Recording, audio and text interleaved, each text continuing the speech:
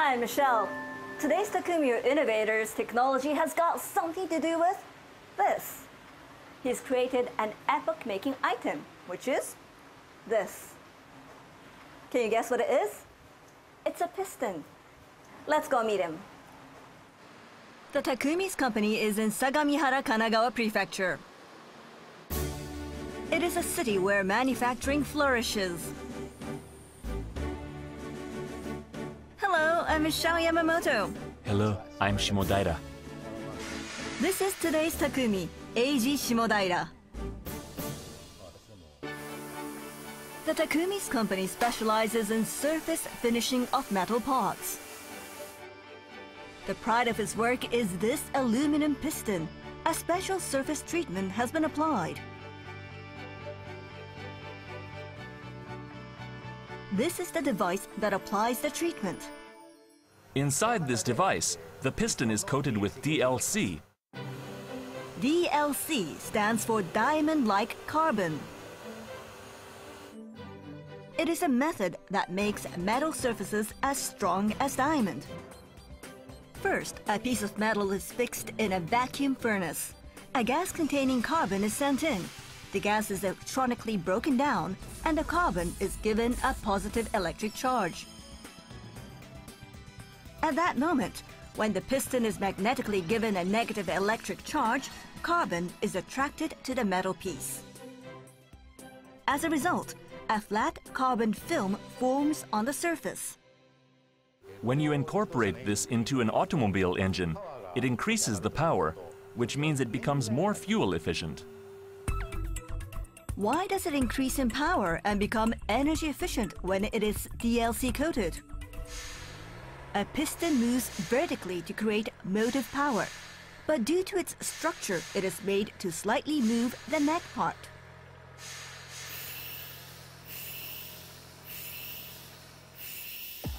And this creates friction. By reducing the friction, the engine can run smoother, producing more power and better fuel efficiency. That is when the Takumi took notice of DLC coating technology that was already being used on drill bits and scissors. Takumi thought if he used it on pistons, it would make the surface hard and flat and reduce friction. But there was a major problem with that. The engine uses light aluminum metal. DLC coating was originally used for hard metal material such as iron and stainless steel. But with aluminum being a soft material, it was thought to be unsuitable for DLC use. That was when the Takumi thought of adding a pre-treatment.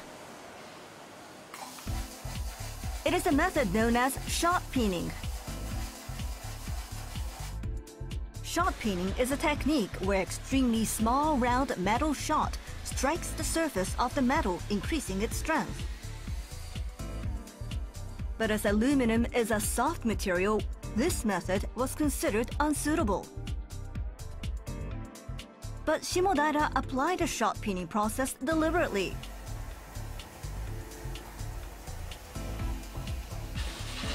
Then,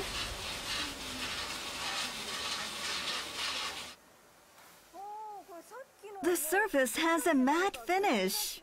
What happened to it? This is a 0.8 millimeter small metal ball, which is normally used for shot peening. But the Takumi exchanged that with a 5 micrometer tungsten particle. He thought that by using this material, it should set into the surface of the aluminum.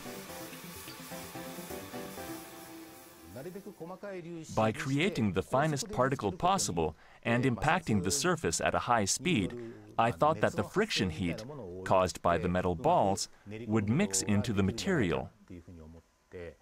This is aluminum that underwent this unique shot peening process.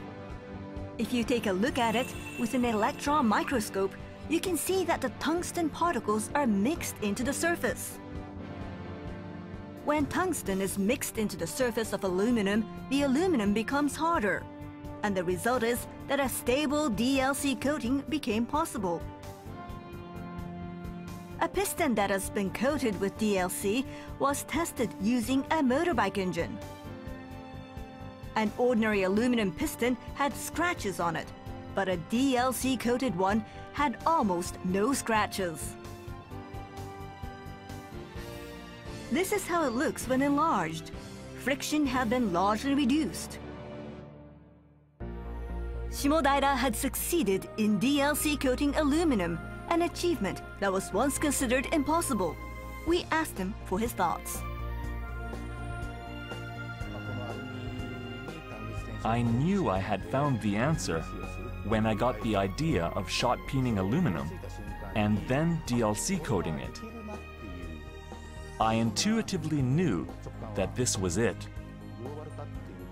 In recent years, globalization has been much talked about. So small and mid-sized manufacturers must acquire more skills, I think. As for my company, we aim to work in a niche market. This piston is beginning to be used in race cars, and its application in consumer cars is expected in the future. I think that Takumi has showed us that there's still room for further development in car engines. You're right. Actually, the engine's basic structure hasn't changed since the beginning. But the steady improvement of power and fuel efficiency relies on the accumulation of technology development. In addition to that, the Takumi's greatness is that he reconsidered the existing technology from a different angle and applied it. Thank you very much, Michelle. So, Dr. Sato, today we covered a story that might change the perception of dinosaur excavation in Japan. Yes, we did. This discovery has the possibility to change the distribution map of dinosaurs in Japan and the world. That might lead to increased scientists and major discoveries in Japan. I'm looking forward to future excavations. Thank you, Dr. Sato. And that's all for Science View. See you next time.